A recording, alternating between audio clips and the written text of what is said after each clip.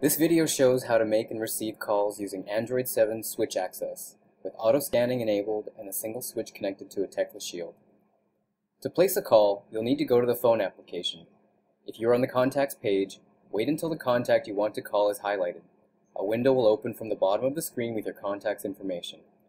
Wait until the contact's phone number is highlighted and press the switch to place the call.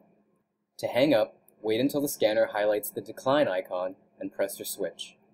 If you want to call from your favorites or recent calls, wait until the scanner highlights the 3 tabs under the search bar. Press your switch on the star icon to go to the favorites page or the clock icon for the recent calls page.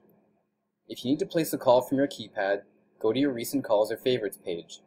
You will see the keypad icon at the bottom of the screen. Wait for the auto scanner to highlight the keypad icon and press the switch once. The scanner will then highlight each row of the keypad. Wait until the auto scanner reaches the number you are interested in dialing and press the switch once. Repeat this step for each number. When you have entered the full phone number, wait until the scanner highlights the calling icon and press your switch once. To accept a call when the screen is locked, wait until the scanner highlights the green answer icon and press your switch once.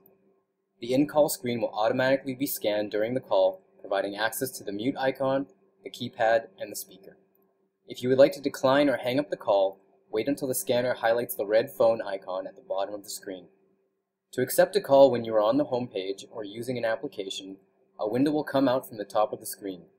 Wait until the scanner reaches the window and highlights the incoming call window. You can then press your switch. The screen will change to the incoming call screen, so select the decline or accept icon when it is highlighted.